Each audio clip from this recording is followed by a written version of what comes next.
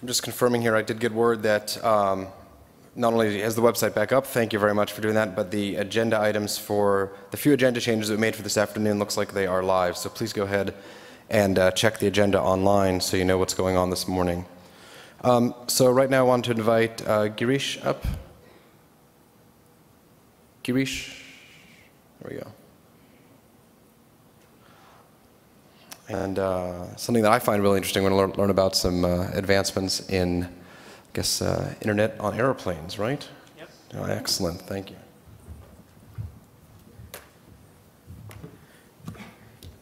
This is the pointer? Yes, it's green button forward. That's forward. Good afternoon. So, many of us travel very frequently on airplanes, and most of us traveled on airplanes to get here. So, when you're on an airplane, some of us sign up for internet access on the airplane, and the speeds and the page load times. Page load times tend to be somewhat slow. So what we wanted to do was to reimagine what high-speed connectivity on an airplane would look like. And so we went about building a system that is currently trialing on JetBlue and very soon on United. What I will talk about today is some of the ingredients that go into building such a system. So it's pretty high level. It's an overview talk. But if you want to get into the details of it, you can talk to me offline.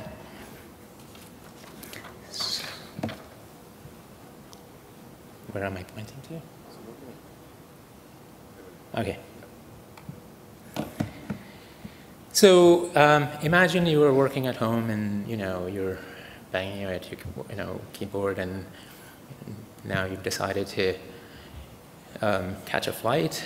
Wouldn't it be nice to be able to get the same sort of experience that you were getting at home up in the air, right? Most of the time, people do this because sign up for internet service essentially to check emails,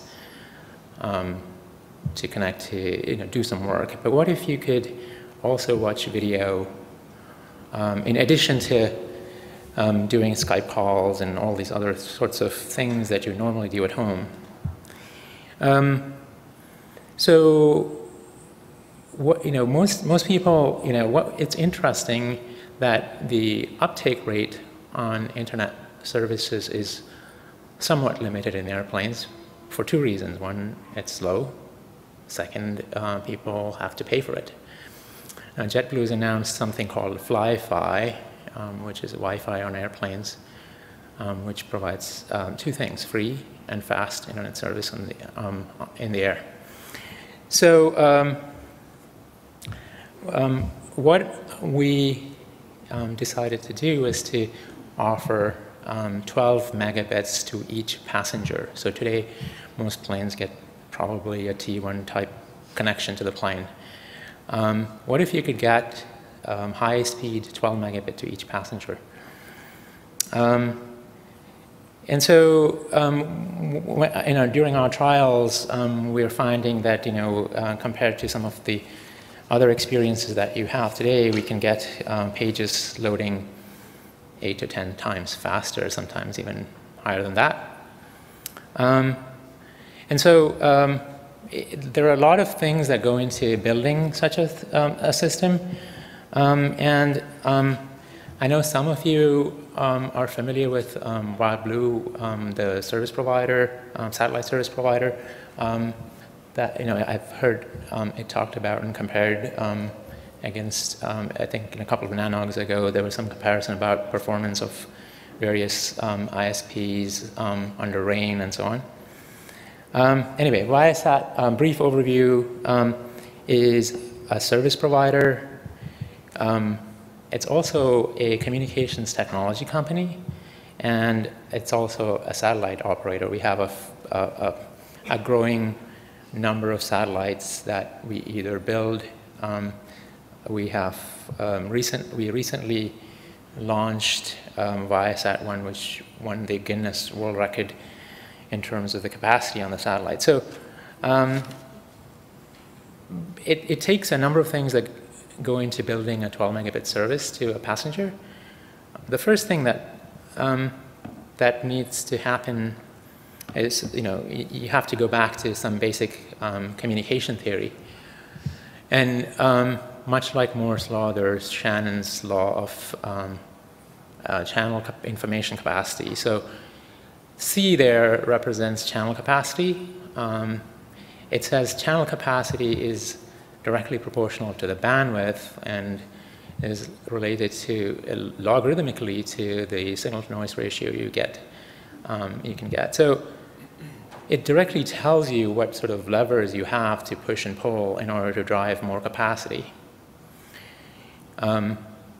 So this random coding bound is sort of an upper bound on capacity, and you're better off trying to drive bandwidth up because it has a direct ratio as opposed to a logarithmic ratio of signal-to-noise ratio. So one of the things that we did was to build really high capacity satellites. So the reason why most air-to-ground systems don't work fast is simply because the bandwidth, is small. It's in the order of a few megahertz.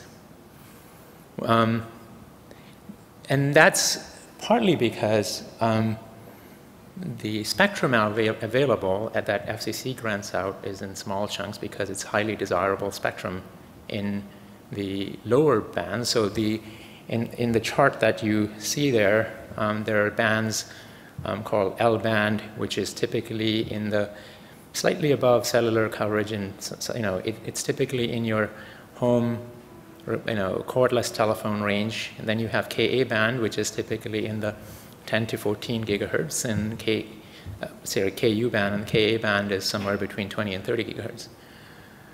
So those higher frequencies tend to bring with it some challenges, and so the other lower frequencies tend to be much more frequently used, and with its simple economics dictate that when there is more demand, the price goes up.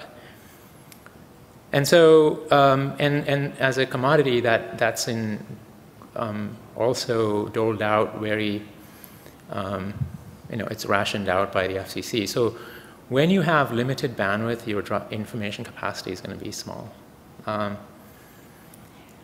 And so the other aspect of it is that when you have lots of bandwidth and you have the ability to use that bandwidth, then commensurately you can drive service prices down. So information, just to kind of recap, is like capacity is like it's like water being carried through the pipe. The bigger the pipe, the more water you can carry through it. So if you take Ku band, like your direct-to-home dish or DirecTV type applications, they tend to operate in the Ku band, and if you plug in signal-to-noise ratios, the maximum capacity that you can drive out of those types of satellites and bands is like a few tenths of megabits per second. So given that you have, this same problem exists in the cellular world. So on the left is shown Ku. The yellow spot covers all of the US, and it's a Ku band satellite that covers all of the US. But another way is to use Ka band, and you have spot beams, much like the terrestrial cellular networks that you find all over. So, given that you got some bandwidth to play with, what else can you do with it? Well, can you squeeze more juice out of the lemon? So can you get more colors? Colors allow you to represent information, different colors allow you to discriminate between regions. So in mathematics, there's this thing called the four-color theorem. It says if you have a map that's divided into regions, no more than 4 colors are required to color the regions so that no two adjacent regions have the same color. So that's a very important thing that's used often in cellular telephony and also in spot beam satellites. And so what we do is extract more colors out of the given bandwidth by using polarization. And polarization is a little bit, think of polarization. An easy way to think about it is, you tie a string to the end of a fixed point, and then you wiggle the string one way, and you generate transverse waves going one way, and you wiggle the string in the orthogonal way, and you generate waves going the orthogonal way. So electromagnetic waves are somewhat like that, and you can, they can be used to create colors in adjacent regions. And the other thing that you can do is, if you have a lot of spectrum, you can carve out channels and then add colors that way. So those are the ways in which you can get more capacity, essentially driving up the B in Shannon's or Shannon-Hartley theorem. And so that's what we do with our network. The other challenge is coverage. And typically, satellite operators tend to make a trade between one of two dimensions. It's either coverage or capacity. And so with this new class of satellites, what we have done, so on your right, you'll see sort of the traditional clustering of satellites that have more or less chosen coverage over capacity. And with the new class of satellites, it's called high throughput satellites, we're trying to drive more capacity. And with the new generation of satellites that we just announced, we're driving to higher coverage areas as well. And on the top right side, you'll see pretty amazing coverage that you'll see across the Atlantic. And what that means is you can get, when you're flying from US to Europe, you can get very high-speed connectivity across the Atlantic as well. So, yeah, so the program that we're trialing out now is for large-bodied aircraft, primarily JetBlue and United, Continental Fleet of the United. And it'll be available on the A320, 737, 757, and Embraer jets. Totals about 400 aircraft, and we're providing all the airtime services on it. So let's get into a little bit into the technical components that comprise the service. So on your right, you'll see the antenna and a yellow box that sits inside the cabin. The antenna sits on a radome. It's like a little bump. It's about yay big. That sits on top. There's a little fitting on top of the aircraft, and the antenna sits inside. There is a power supply, there's an antenna control unit, and so on. And then it talks to the satellite. It's able to receive and transmit from the antenna there. On your left side, you'll see sort of a big antenna, and you'll see something called an SMTS and modulator. It's a very, very simplified diagram of all of the components that go into the hub, and I'll get into that in the next few slides. But suffice it to say that base station, it's similar to a cellular telephony network, and the base stations basically backhaul the traffic into, or the RAN traffic into an evolved packet core, and from the core you get access to the internet. I was talking briefly about the antenna. Shown in the picture is the antenna on your right. In the middle is a modem that's able to transmit and receive, and a power supply unit. So those are the three sort of line replaceable units, and then there's next to the antenna something called an antenna control unit. So what happens is we get telemetry and GPS information, and then drive the antenna to point to the satellite at all times. So unlike the air-to-ground system, which work at lower frequencies, where you can have sort of omnidirectional antennas, here you have to have very high directivity antennas. And what that means is that as the aircraft is moving around, you have to keep the antenna pointed at the satellite all the time.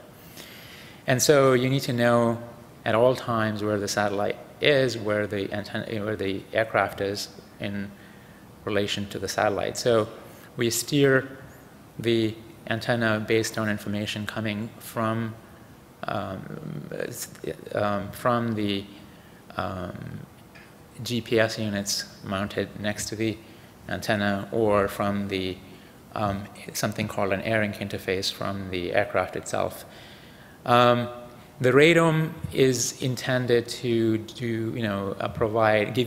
give environmental protection, and it is designed to minimize aerodynamic load, and also provides bird strike and lightning protection. So because it's a change to the body of the aircraft, you have to get FAA certifications. It's called supplementary type certification to make it flight worthy. And the radome also has to be designed so that you can have RF signals at Ka band going through it with minimal sort of degradation in performance. So then the next component that's of interest that the devices on the satellite talk to are the base stations, or we call it satellite modem termination system, or similar to what cable modem termination systems are. What it does is that it operates at two levels. It operates at the phi layer, where it does modulation and demodulation of signals, similar, QPSK or HPSK modulation and demodulation signals. It provides forward error correction coding, and it does phi layer algorithms in dealing with fades, and it deals with managing power and timing and so on, much like what happens on the Ethernet interfaces on terrestrial networks, and on the or optical things that one of the previous speakers talked about. Then it also deals with MAC layer, similar to the Ethernet framing. There is sort of there is a framing that's used here, and what it does, MT stands for mobile terminal. Mobile terminal needs to log into the network and register, and is authenticated, and is granted bandwidth in order for it to transmit or receive. So that's the set of functions of the MAC layer protocols. In addition, it provides radio resource management. What that means is it allows for managing the quality of service provided to that particular terminal. IP tuples are typically mapped into what are called service flows, which are architectural primitives that are used in the MAC layer to provide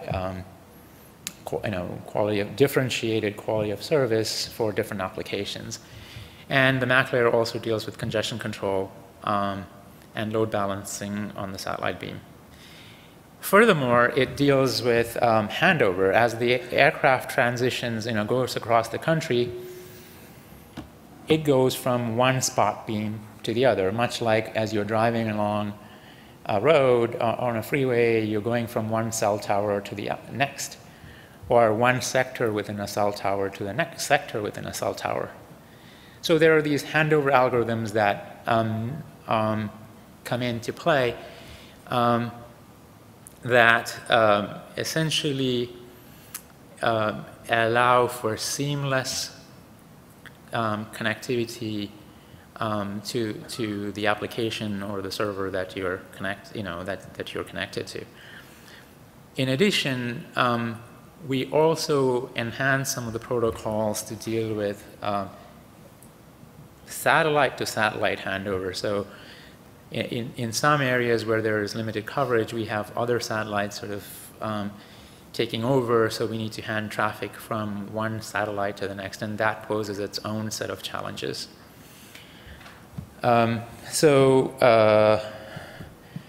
a mobility architecture perspective, again, like I mentioned before, there's a number of protocols designed to deal with handover, but fundamentally there's this CSN or connectivity serving network that talks to multiple access serving networks, or and then what is shown at the bottom is as mobile terminals move from one SMTS, so SMTS basically deals with one particular spot beam, to the other, the protocols tell one base station to hand over the mobile terminal's context. And what is a context? Context is really information about the terminal, what its capabilities are, if you're authenticated or not, if you have keys, if you have encrypted information, or what kind of keys need to be handed over. All of that context moves along with the terminal during the course of the flight. So all of the traffic from the terminal goes to via the base stations to the ASNs, to the connectivity serving networks, and out to the internet. So that's sort of the basic high-level architecture. And like I mentioned before, the user services persist through the handoff process.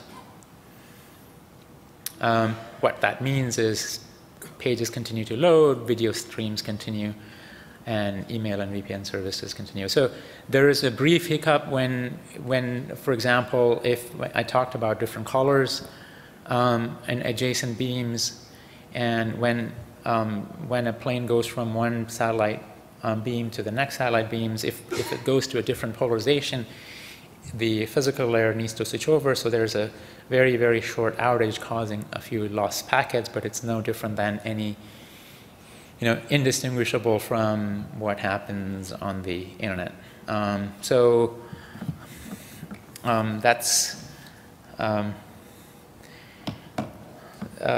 Here's a little more detail about our network. It consists of a set of satellite radio access nodes connected to an evolved packet core. There are several nodes in the packet core. We call them core nodes. And they're like internet points of presence. They provide connectivity, drop-off points to the internet at each of these core nodes.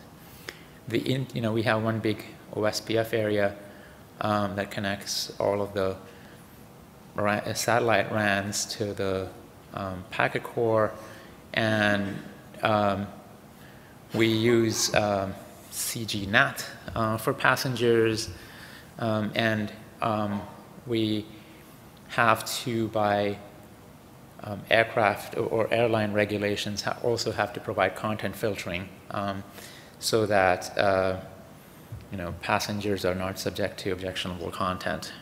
So that's a little bit of the network infrastructure. And in terms of redundancy, each satellite access node or gateway, we call them, is dual home to 2 nodes in the packet core. And we use routing metrics. One is advertising a higher cost than the other. So when one goes away, the other one kicks in, and packets are redirected to the core node that it was originally home to. If a core node itself fails, then we move all of the traffic to the backup core node in the network. So I talked briefly about what happens at the PHY layer, what happens at the MAC layer, what happens from a connectivity, IP connectivity standpoint. But we talk a little bit about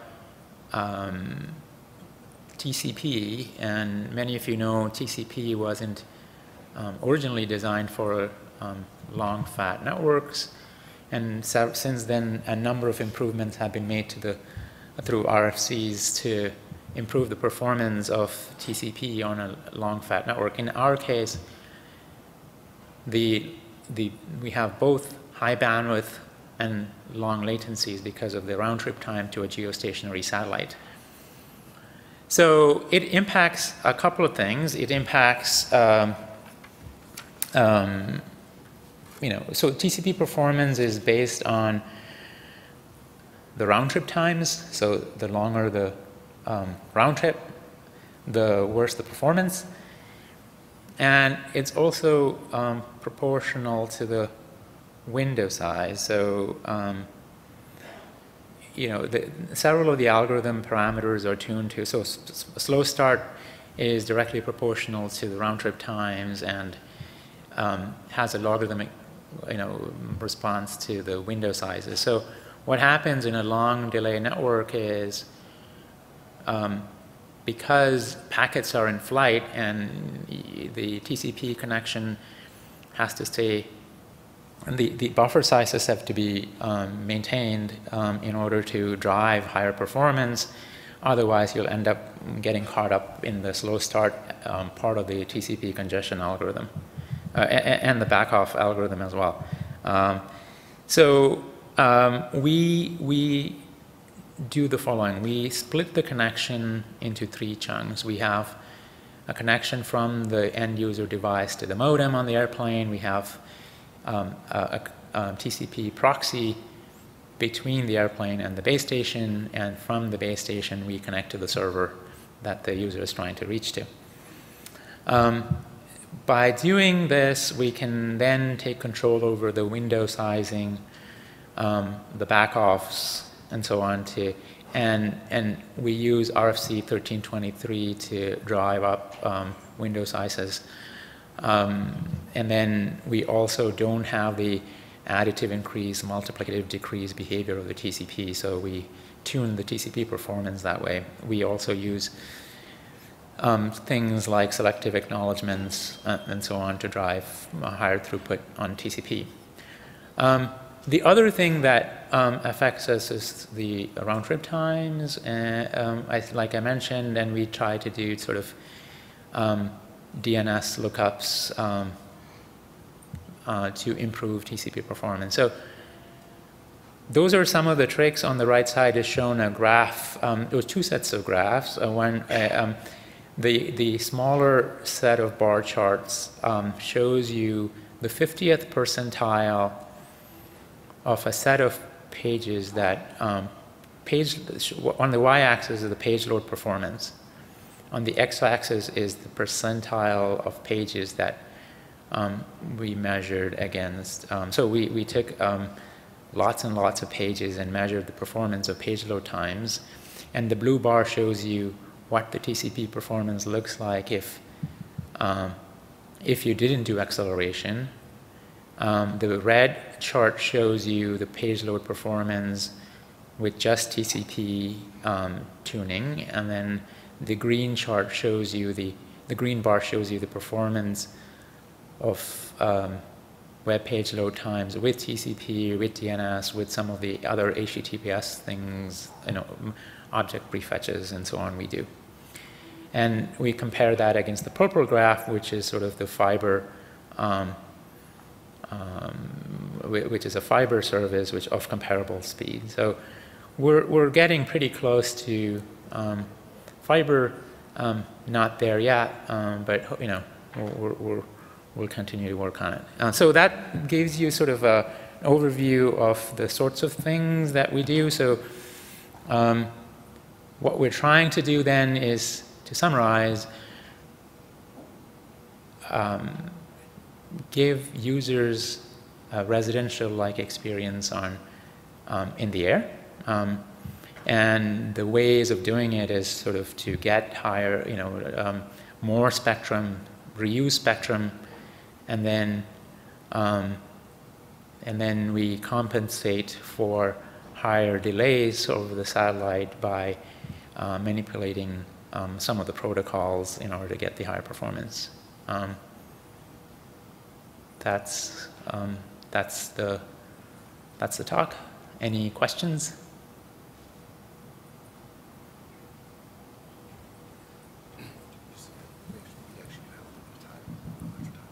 I thought I ran out. My name is Andrew Dolan. Almost 10 years ago, I gave a very similar talk with a colleague of mine in this forum and other forums under the Connection by Boeing program. And one of the things that we learned during that program was that, from what I can see, you guys are using the same BGP movement of prefixes that we did, was that it caused quite a significant number of BGP updates within the BGP table when you have a certain number of aircraft flying. And I realize that not all of your aircraft are going to change ground stations, but I think that's something that over time we need to figure out how to solve that problem for IP networks over that are globally connected. So the first question is, have you done any more research into this area into solving that problem? And the second, just comment before you answer the question, is that for those who really, I think, want to see high-speed internet access on airplanes, at least in the United States, in a non-over-water situation, there needs to be more bandwidth available from air to ground. Right now it's 3.25 megahertz for the GoGo system. And that's paltry compared to what we could have in that situation. And having more bandwidth from the FCC at some point in time in the future will certainly be able to change the way that we are connecting when we're airborne. So thank you for your talk, and I think it's really great to see that 10 years on we're still chugging these same things. Well, thank you. So I'll take that in the reverse order. So I think Qualcomm has recently filed a petition with the FCC for higher, higher bandwidth allocations. So as with a number of these types of spectrum allocation requests, there are a number of parties that are, involved in the process. Like you pointed out, the AirCell GoGo is 3 megahertz. The Qualcomm request is for 150 megahertz, so it's 50 times more. And the system that I was just talking about deals with 500 megahertz, so which we've already been granted, so there's no contention in the spectrum allocation at all. On the second part, so we, as planes go from one base station to the other, we're not really advertising the reachability of that aircraft from that particular base station. Instead, we backhaul the traffic all the way to the CSN. And so there's really one point from which we do that. So it's, in that sense, very similar to the home agent, foreign agent concept in terrestrial cellular networks. So. Thank you for the clarification. That was one of our design choices that we chose differently in our first deployment. So interesting to see that you chose a different choice for your deployment. David Conroe with Virtualize. You mentioned you're using CG now. I was wondering, are you supporting V6 or planning on supporting V6? So we're testing out V6 at this point. We're not quite sure what our timeline for the rollout is, but yes, that's in the plan.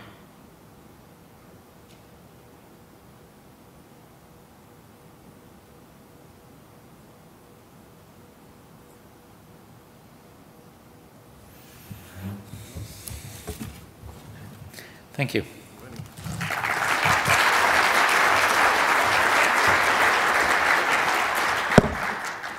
Thank you very much, Girish. Something to think about on our flight home later this week. So just a few things I want to mention. We're about to start a break from 2:30 to 3 p.m., so come back here at 3. Once again, thanks to our sponsors for this break, Myriad Supply, PackNet, and XKL. There's some snacks and some swag out there for you to pick up.